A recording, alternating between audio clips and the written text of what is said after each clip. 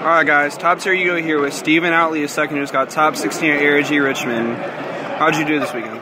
I did pretty well. I only lost once. Went in at X1, got 7th place after Swiss, and then top 16 I lost.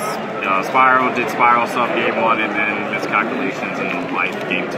So we got to, it was alright though, we still got there. What was your loss in Swiss to? My top 16 opponent, Spiral. Go second Spiral, that's what people play. Let's get into deck profile. Alright, sweet. So we are playing just everything like here standard. 3 Joker, 3 Harmonizing. Sorry, 3 Wisdom, 3 Double Wires, 3 Purple Poison, 3 Black Bank, 2 Oak Dragon. Incursions is really important. 2 Sorcerer, just seems like the correct number.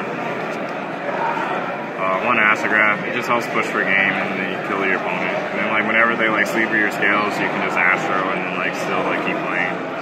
Did you play more of it going forward? When Electromite comes out, yes. This is the MVP of the day, Sidewalker. Because the meta right now is Go Second Spiral, so they always tell you to go first, and if you open this, you just call Super Agent, and they actually just lose.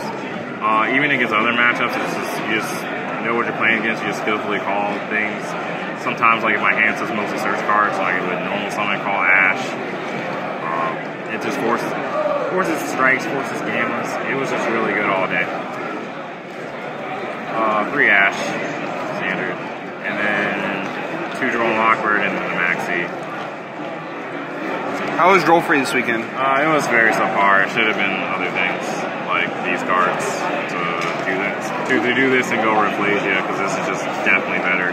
Because the thing about this is, like, even if you open this and, you know, they hand trap it, you can at least set and, like, stall your turn, because these cards will do that for you. Do you want to go side extra?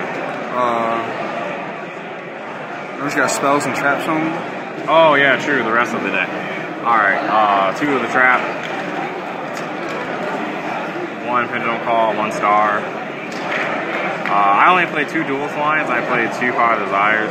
The reason because is that I wanted to really focus on just going first. And then also, like, when you draw these cards in multiples, it's just bad. You want every card in your hand to be able to do something, because Spiral is just so overwhelming. And then that's the main deck. Let's go to the side next. Okay, cool.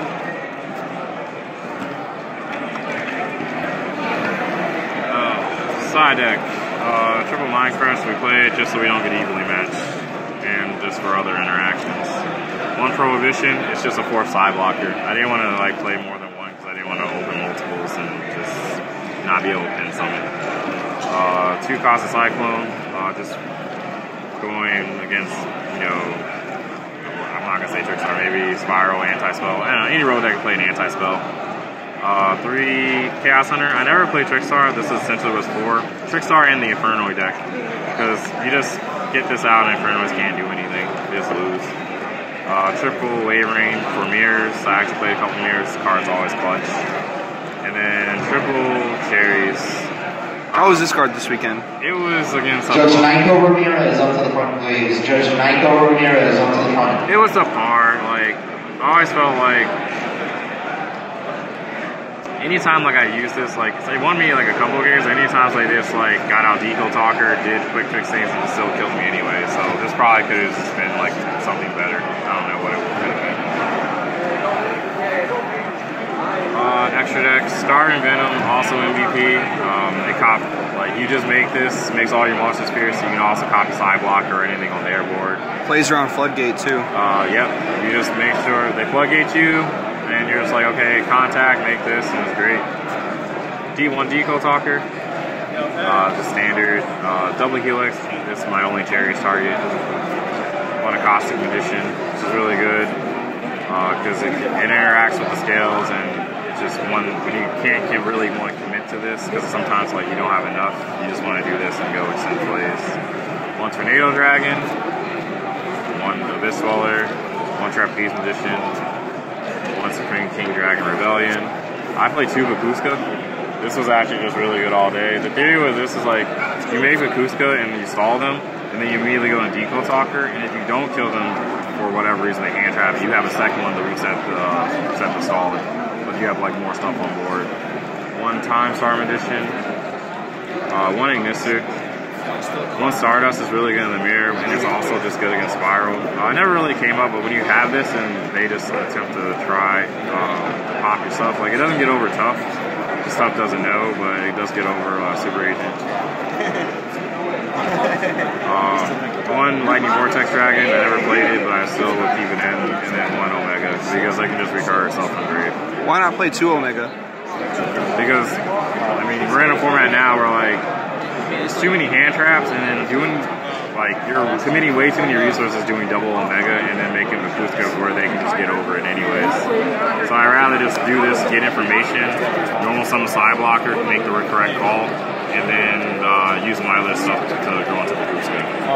Alright, you got any shout-outs? Shout-outs, the first shout-outs to, you know, Carstop Gaming, my locals. Thomas Henry helped me out, drove me here. Great shout-out to him, and OCG Gaming just recently joined. All these guys are great. 3 Starbucks for Ocean Gaming members. Yes. Sticky Top. Yes, and Cookout. Hopefully he brings that. But yeah, just shout out to ARG for allowing me the opportunity, and I'm really excited for Electromite to come out. So this way, this deck can be ignorant. All right, let's see you top St. Louis. TopTierYugioh signing out. Remember that time, those cerulean tides, sapphire, a sapphire.